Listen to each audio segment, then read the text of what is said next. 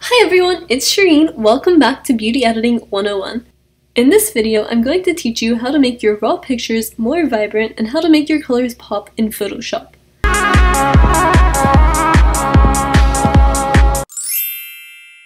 For this tutorial, I'm going to be working in Camera Raw, which is a plugin that pops up when you open a raw image in Photoshop. A raw file is an image as seen by the camera sensor. It's basically like unprocessed film, which is perfect for editing because it allows us to process the image and bring out the colors to our liking.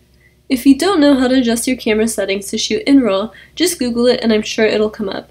Keep in mind that not every camera will have a RAW setting. It's typically in higher-end digital cameras like Canons or Nikons.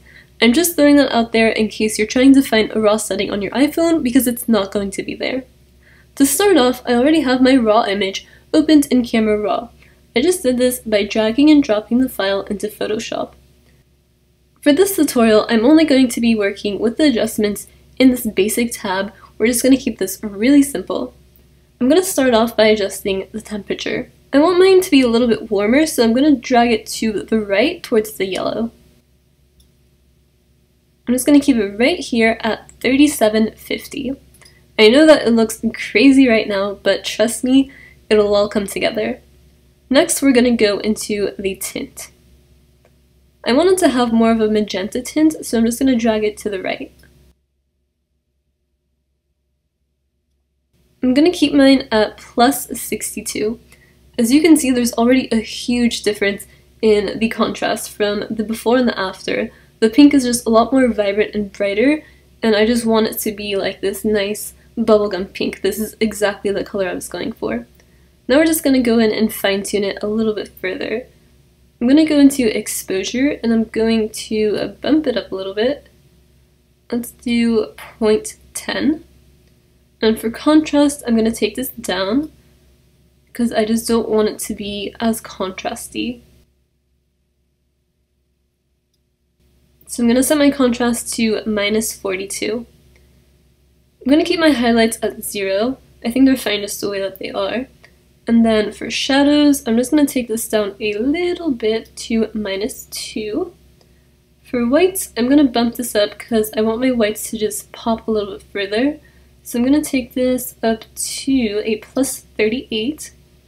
And then for my blacks, I'm just slightly going to take this down to minus 3.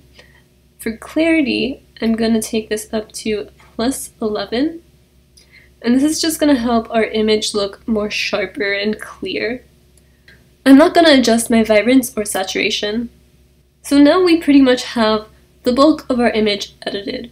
The only part that we need to adjust now is the lighting on the face, the shirt, and arms. Right now, my face and my body is just reflecting the same pink tone that is on the wall. I want my face to look more like my natural skin tone and not as pink-hued. So we're going to go in and adjust this using a radial filter. A radial filter can be found right here. It's this one that looks like an oval, and if you just hover over it for a second, it'll say radial filter. So now what you want to do is go ahead and drag and create a nice circle. This is going to create that filter over whatever area that you're working on. So we're going to start off with the face.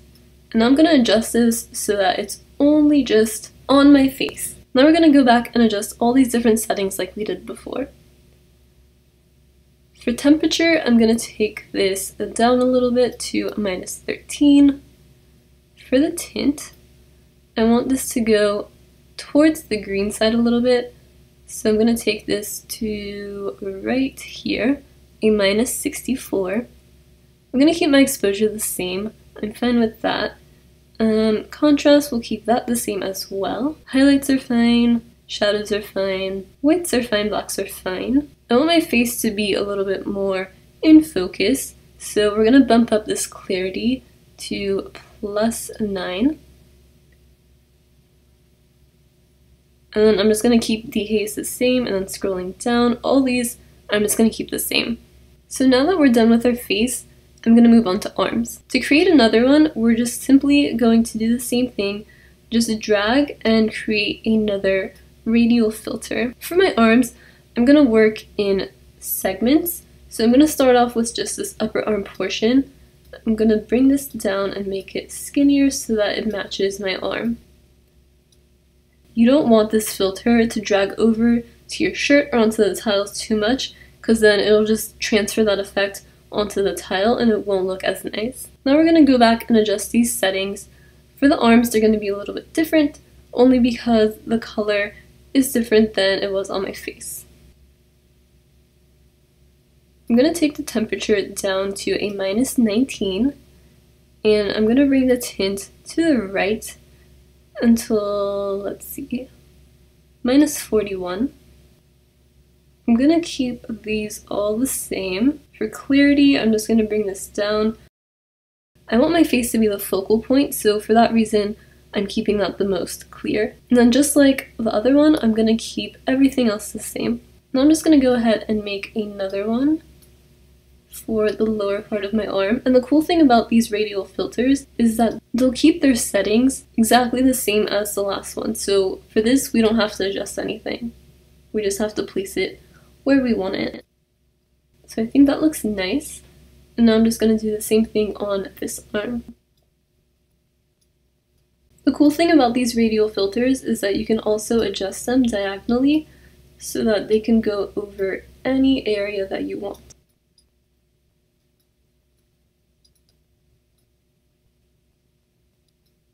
I'm basically just putting this filter over any area of skin that is peeking through so that our skin looks more balanced.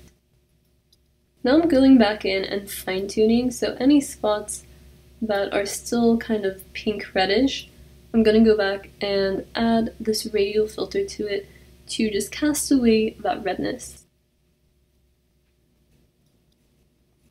I'm going to go back to my face, and I'm actually going to extend this down towards my neck so that my neck looks like it matches my face. Much better. Now we're going to move on to the shirt. You'll notice that the shirt changed colors from this original image. I don't want it to be exactly the same, but I just want to take out this pinkiness from it, so we're going to go in with another radial filter and start adjusting the shirt. For the temperature, I'm going to take this to a -22. For the tint, I'm just going to take this down slightly to -62. For exposure, I'm going to bring this down to right here, a -0.45. For contrast, I'm going to do a -25. Highlights, I'm going to bump this up to a 36. For shadows, I'm also going to increase this to +19. For whites, I'm going to bring this down to -37. For blacks, I'm going to bring this down just a little bit to +3. And then for clarity, we're just going to set this at 0. And then everything else will be the same. Now I'm just going to go back and apply this to the sleeves as well. As you can see, it's just casting out that pink that was there before. So now we still have these little edges of pink on the side, so we're just going to go back and make smaller radial filters and place those over those pink areas.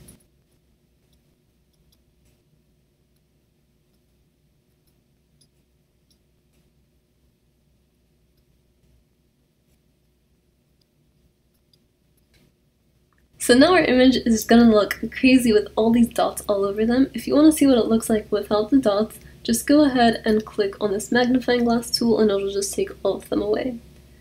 So right now, the areas where the radial filters are overlapping are causing this darkness to occur all over the shirt. We don't want that to happen, so I'm going to go back and fine-tune them further. I'm going to delete these because I don't want these extra shadows, and personally I'm okay with having just a little bit of pink peep through. It just makes the shirt look a little bit more vintage in my opinion. It's all really just trial and error and just seeing what works for you. So I'm still not liking these darker areas on the sleeves, so I'm just going to go back and take those out. Now it just looks more even to me. The other part that I'm not really liking is these corners, so I'm just going to go back and delete those as well.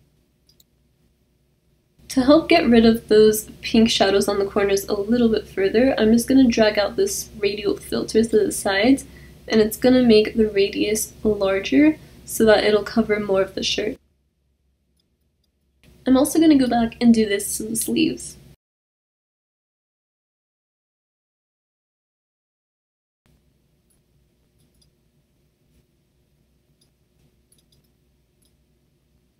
I'm also going to adjust these arm ones a little bit more, just to cover this little bit of extra pink that is peeping through. And that is it. I am happy with the way that this image looks. It definitely is a lot brighter, the pinks are more bubblegummy like I wanted them to be, and you saw how we adjusted the colors on the face, the arms, and the shirt. So that wraps it up for this video about how to make your pictures more vibrant and how to make your colors pop in Photoshop. If you like this tutorial, make sure to give it a big thumbs up and leave a comment down below letting me know which editing tutorial you would like to see next. Thank you so much for watching, and I'll see you all in my next one. Bye!